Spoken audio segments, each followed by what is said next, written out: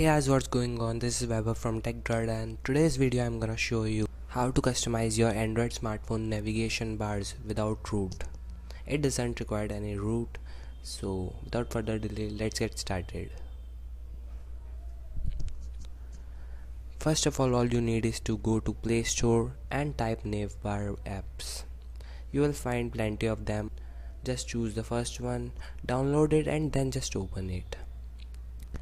In the application you will find many customizing options there.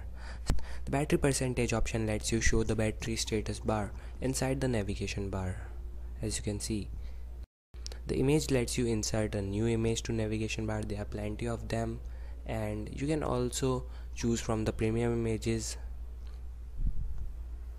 which are made by community, but this will cost you. The active application option can be used to get navbar colors from current and running applications, while static color will show you the color of your choice.